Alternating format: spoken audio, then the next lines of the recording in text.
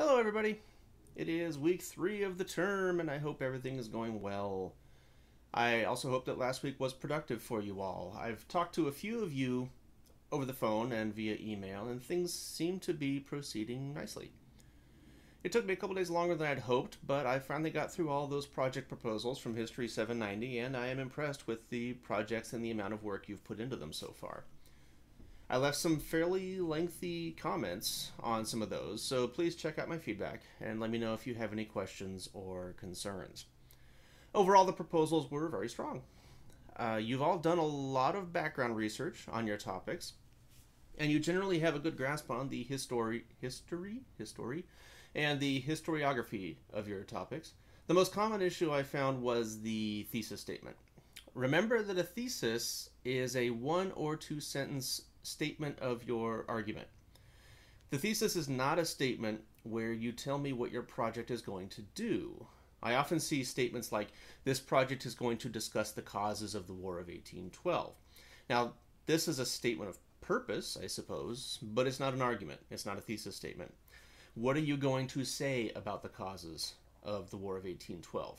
The answer to that is probably your thesis. A similar issue is where students pose research questions instead of providing a thesis. The research question is, well, the question that you want to answer. What were the causes of the War of 1812? Is a research question, but it's not a thesis. The answer to the question is your thesis. The War of 1812 was the result of John F. Kennedy's ongoing political rivalry with George Whitefield is a thesis.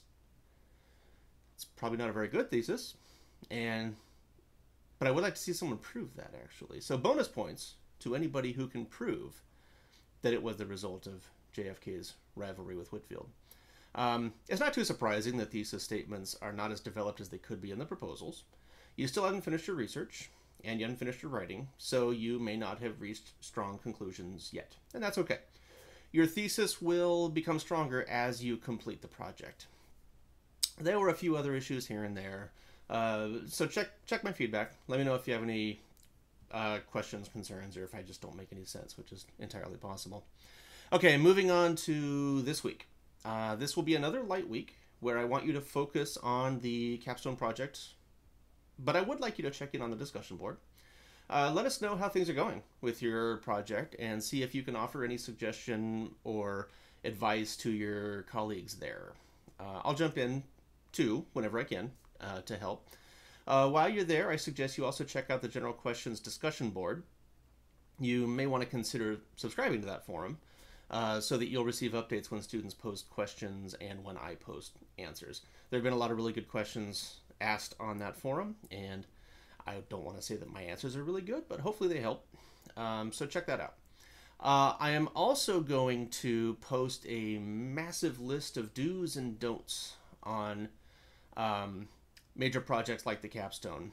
This list is a bunch of items that I've accumulated in response to students' questions over the decades. So check that out. Feel free to comment, ask questions, and even make some suggestions for additions to that list if you like.